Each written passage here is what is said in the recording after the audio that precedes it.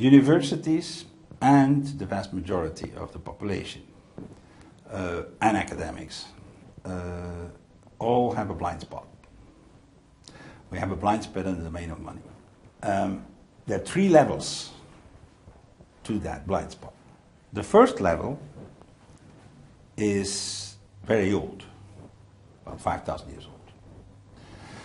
It's all patriarchal societies in history have always imposed a single currency, and usually succeeded in imposing a single currency, with positive interest rates controlled top-down. It's actually an extraction device, and we still have that. All matrifocal societies, societies that honor feminine values, like Egypt, in the entire period of dynastic Egypt, or like the Central Middle Ages, from the 10th to the 13th century in Western Europe, where courtly love was invented and where all the cathedrals were built. The cathedrals were dedicated to Our Lady, to a feminine entity. It was not accidental.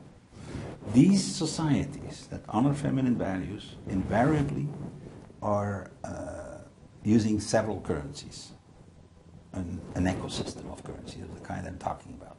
Some of the currencies, which are identical to the patriarchal ones, are used for long-distance trade. People you don't know personally. But you would have a second set of currencies at the local level that people themselves create. Now, it doesn't have interest. Actually, the more sophisticated point, they have demurrage, a negative interest, that becomes a pure medium of exchange, not at all a store of value. It would be crazy to store value on a currency that you have a penalty in keeping. So the first blind spot then is this distinction between value systems in a patriarchal and a matrifocal society. That is one. The second level is actually about 100 years old. The entire field of human sciences, including economics, but also sociology, anthropology, have all been completely polarized between capitalism and communism as the two poles of interpretation of how to organize a modern society or an industrial society.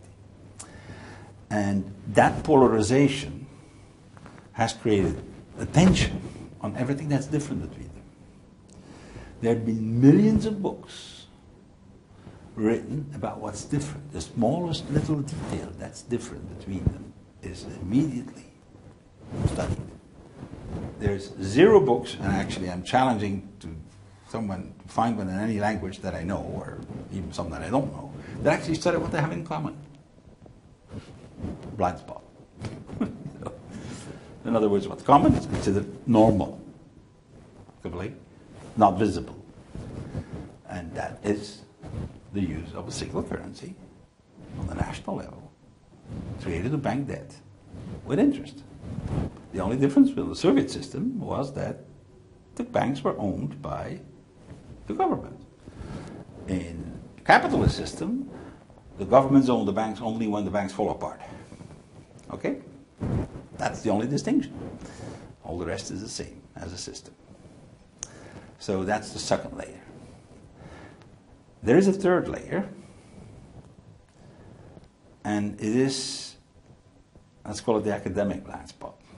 First of all, try to publish an article, say in the Quarterly Journal of American Economics, on questioning the money system.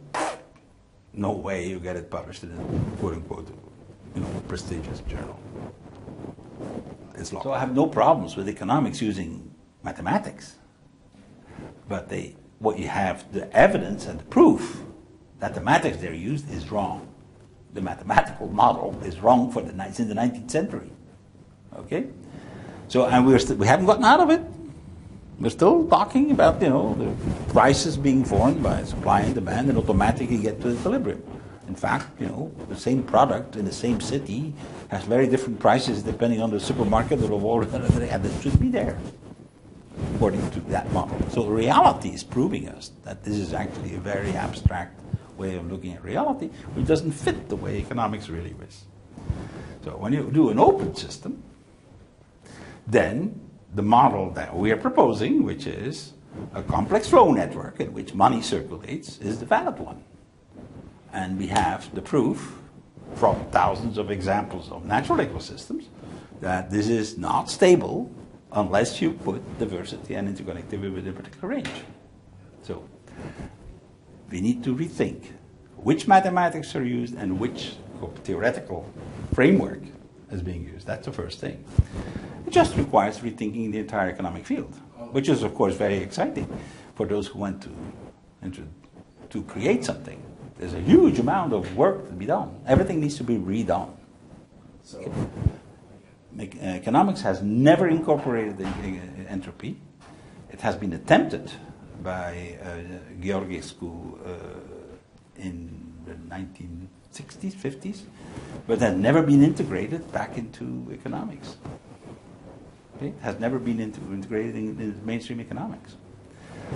I found it interesting that Samuelson, who wrote the preface in the book of Georgescu, the author of the book Economics and the Law of Entropy, he did that and basically said anybody should read, all economists should read this book. This is, okay, let me quote more accurately. Georgescu Röttgen is a scholar of the scholars and an economist of the economist. Okay? So really hardcore. And no economist should be ignorant of the implications of entropy in the field because it really questions everything. Samuelson himself has not changed his book, which will run through another 20 editions without changing it. Okay? So in other words, there is an ideological blockage here.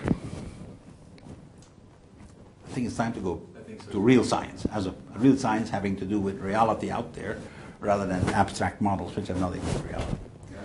The biggest problem I see in the economic framework, besides its definition of an open system as opposed to a closed system, which is the way usually taught, is what do you do with what they call externalities?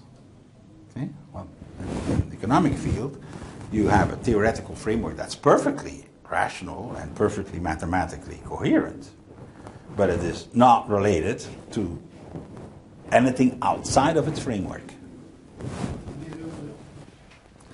It relates only, it considers as externalities everything that's outside of it. This is a structural problem. And when you deal with structural problems, you need to have structural solutions.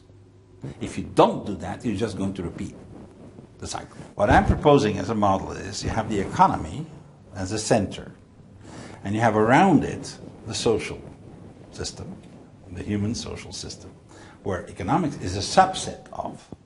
Okay? There are lots of things we do that are not economical. Okay? And the social system itself is a subset of the biosphere. Okay? So the three fall into each other. And therefore, there are no externalities in that approach. That's the model that I'm following, which is called ecological economics. I mean, I hadn't invented it. I mean, there are a whole series of people who've been working with it, but that's not what's taught. What's taught is an abstract ideology which has nothing to do with reality. The reality being called an externality as soon as it doesn't fit my equations.